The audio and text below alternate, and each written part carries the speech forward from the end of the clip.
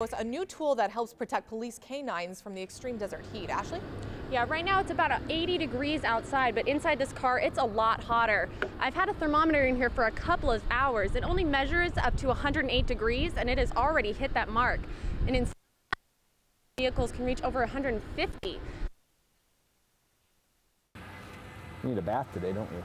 Officer Aaron Brewer has been a canine handler for 4 years. He has recently begun working with new trainee Havoc. Yeah. Well, he's my partner. I'm responsible for him. He's there to protect me, so I got to protect him. And he can protect him from overheating in the car. It's estimated that 12 to 20 police dogs die each year from heat exposure. You know, there are situations where your mind gets wrapped up in other things. Officer Thomas Lovejoy left his canine partner Bandit in his patrol car. The dog died of heat stroke.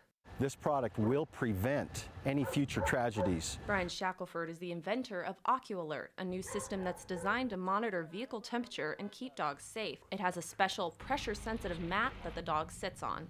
That system detects him and knows he's in the vehicle. Right? If it's over 75 degrees outside, the car can't turn off, so the AC stays on.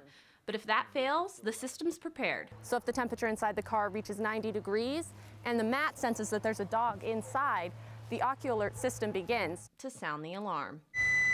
It's loud, huh? Ocualert is designed to do everything possible to protect the dog. It's a fail-safe product that protects him. Havoc is a big part of Officer Brewer's life, so he wants to be sure to keep him safe. Now, right now, the Peoria Police Department and the Maricopa County Sheriff's Office are the only two agencies in Arizona to have the Ocualert system installed. Each unit runs about $800 to $900. Live in downtown Phoenix, Ashley Golitz, Cronkite Newswatch.